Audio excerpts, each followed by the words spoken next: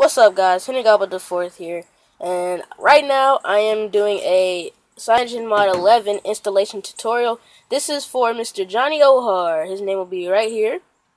I'll have his link to his Google Plus down in the description. But he suggested, hey, I'm stock right now, rooted. Show me how to get CyanogenMod 11 so I won't brick my stuff. Well, that's what I'm doing today. I purposely went back to complete stock. Yes, this is the old, super old, you can't probably even recognize it, 2.3.6 gingerbread on a Samsung Galaxy S2. So without any further ado, let's get right into this CyanogenMod 11 installation tutorial.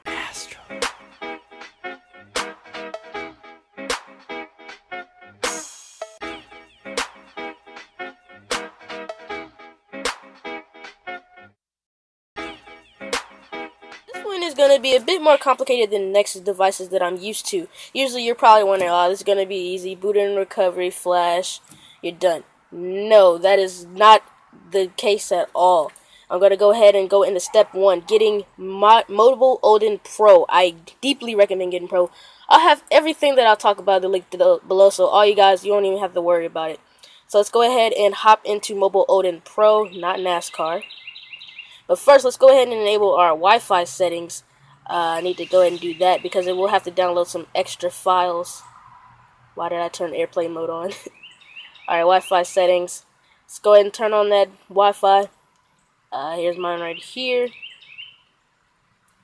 And while I am entering my password, you can go ahead and look at my shoes. Doop, doop, doop, doop, doop, doop, doop, doop, ding. Alright. I'm back, and it is obtaining the IP address, and finally it's connected. So let's go ahead and hop into Mobile Odin Pro. Now it will allow super user requests. I'm automatically assuming that you are rooted. I will have a how to root this phone video in a later video, of course. But right now I'm just showing you guys an installation tutorial how to get CyanogenMod 11 on your device. Now, right stock rooted, you're ready to go. So we'll have to download some additional firmwares. Doesn't take that long, especially if you have a strong Wi-Fi connection. It takes about a couple of minutes. And right now you can see that stuff is downloading. I was actually going to do a video like this, but I didn't really get around to it. I was doing some other stuff, and a guy requested. I was like, you know what, let me go ahead and pop this on YouTube so you guys can see it. And another thing, I did recently download Adobe Premiere Pro CS6.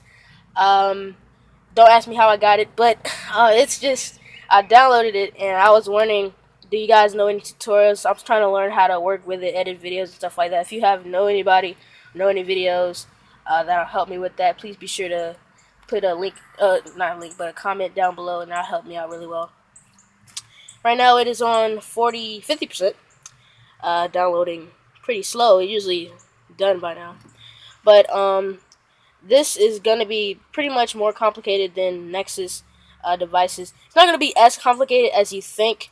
It's not that bad. Where you actually will have a recovery at the end of this, so it's okay. But you actually have to flash 2 separate ROMs. You have to flash CM 10 point whatever just to get the CyanogenMod 5, and then in that recovery you have to flash CM 11 to get the Clockwork Mod 6, just because there is no separate Clockwork Mod 6. So I'll let this thing go ahead and download to 100%, and I'll be back when it's done. I'm back, and it is currently on 96%, and this is just a heads up. Please be sure to get all of the files in the description on your SD card before this process even starts, so you won't even have to worry about that. So let's go ahead and hop into it. No thanks. Now, I'm assuming that you have all the stuff on your SD card like I said, and you're in Mobile Odin Pro. So what you want to do is tap that kernel slot, select internal SD card, and you will need stock CWM EL26 TAR MD5. You'll need that MD5 file. Go ahead and select that, and that's pretty much it. All you have to do is click firmware flash. Now prepare, because you're going to have to hold down the power button and the volume up button right after the firmware flash. So as soon as it goes blank, hold those buttons down and you'll be good. This is the only tricky part about it. So you want to click firmware flash and prepare. I'm pretty good at that. You will have to check some MD5 signatures. They don't take that long, but prepare. And it's flashing. Hold. And once you get to the Samsung screen, you're pretty much set. There's nothing really to worry about now. Once you get to this screen right here, you'll go ahead and boot into recovery, and then you can go ahead and start the first flash. This is the first flash. Now this one is a weird kind of recovery. All you have to do is just go to wipe data and factory reset. Press the home button. It's kind of weird. I'm used to pressing the power button to select. But go ahead and factory reset that. It'll go ahead and format your data cache and all that stuff. Then you want to go ahead and choose the zip from SD card. Choose zip from internal SD card. And then you want to go ahead and find the CM 10.2 nightly. I don't care which one you download. I'll just have the latest one in the link below. It doesn't really matter about the version. Go ahead and install the CM 10.2. This one, right now, this flash right now, it will flash CM 10.2, the G apps for 4.3.1, and Super SU, and that pretty much gets you a rooted 10.2.1, 10.1. Well, whatever it is, Android 4.2 or 4.3.1. It's kind of weird, the versions. This will get you a rooted Android 4.3.1. You're probably wondering, no, I don't want 4.3.1. I want 4.4. Please hurry up. Come on, just stay with me. You got to do this first. There's no way to pass this. You got to go ahead and do this. So right now it's installing the update. This bar right there is moving. And come on. There you go. Alright, so right now, go ahead and press. Let's go ahead and enable the power button. I guess you can. Alright, now you want to go ahead and install the G apps. JB 2013-08-13 signed zip. That's the one you gotta flash. Yes, I am recording with my Nexus 7. Doing really well with the focusing 1080p recording. It looks really smooth. I'm loving this right now. Best camera I've ever used in my life. I know I'm trying to get a professional camera.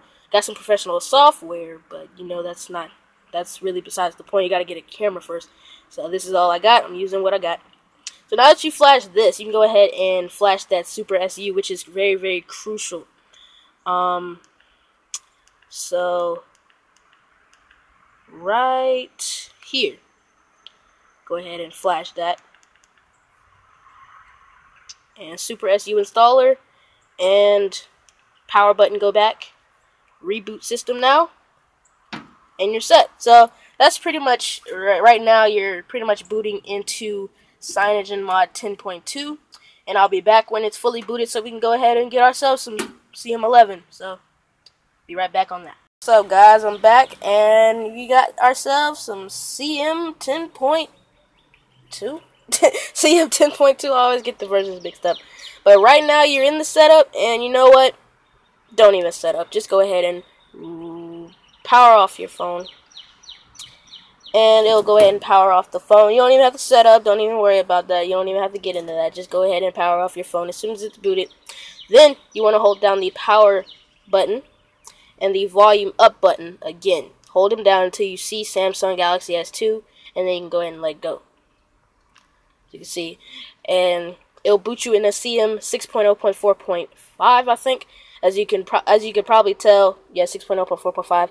As you could tell from the last video, from the last section, it booted into 5.0.4.3. And to even flash CM11, you have to have the latest version. So that's why you had to flash 2 CMs. So let's go ahead and use the power button this time to wipe our data. Wipe all user data. And formatting data, formatting cache, formatting some other partitions. And now you can go ahead and go to install zip.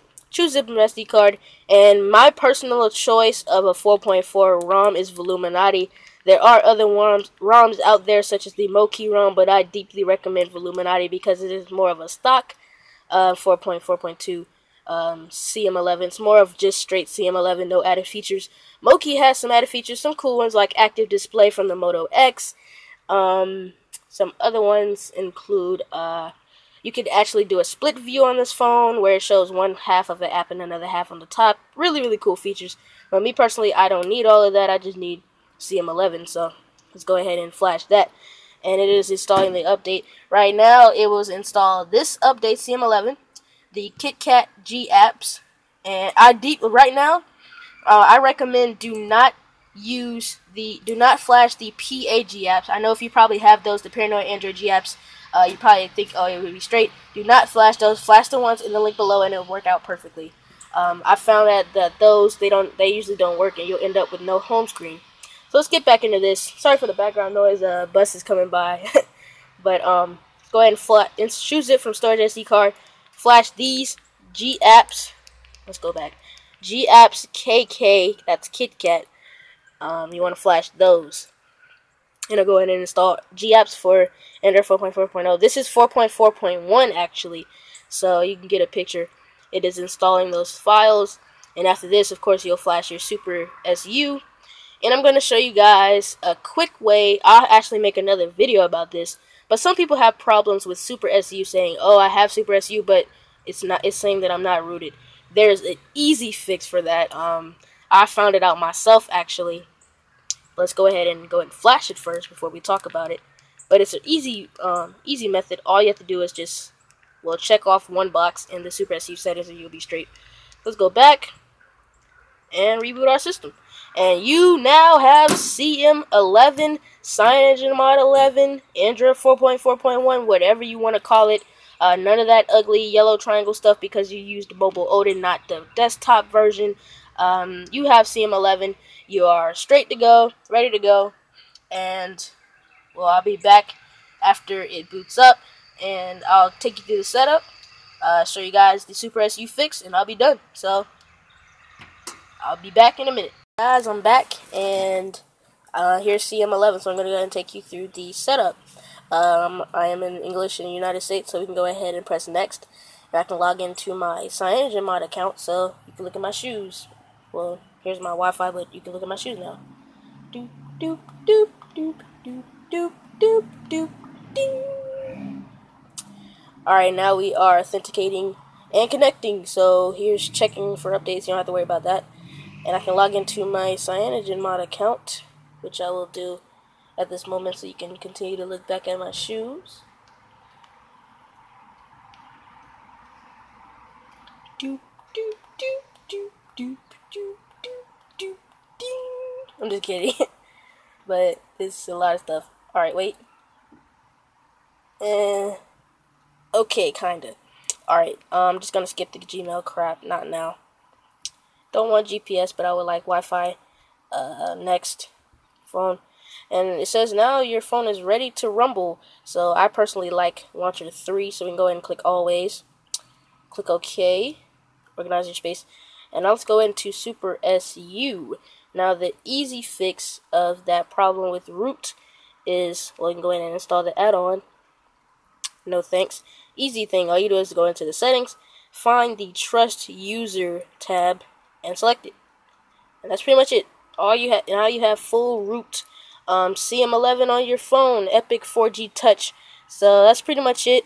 Hitting up with the 4th here, and thank you guys for watching. This was my installation tutorial for CM11 on the Epic 4G Touch.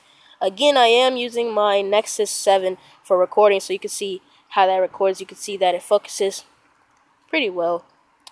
And that's pretty much it. Hitting up with the 4th YouTuber, and I'm out. Peace.